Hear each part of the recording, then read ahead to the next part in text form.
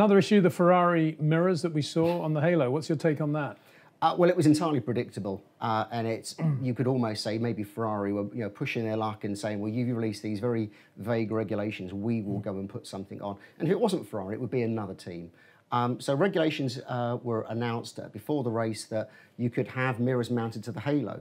Now the thinking here is that the mounts that you would normally have interrupt the driver's vision, and you actually saw some of the early halo onboard footage, and the thing you realise is that the mirror mounts actually cut out more visibility than the halo did, so mounting it above made lots of sense.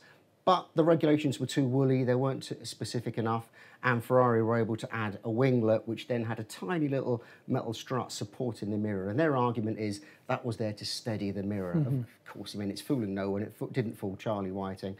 But because the regulations were vague, Ferrari were allowed to run them for this weekend. There's no question of it being illegal and Ferrari being let off. It's just a grey area of the rules that's being clarified now. So Ferrari will probably still run the halo-mounted mirror, but without the extra winglet coming out over the top. And we saw Renault testing a much more legal, albeit very aerodynamic solution during free practice as well. I need to put your fertile brain to work here, Scarbs, because I ran around quite a lot of people in Barcelona, our concept of having a rearward-facing camera in the display on the halo to solve all these vision problems.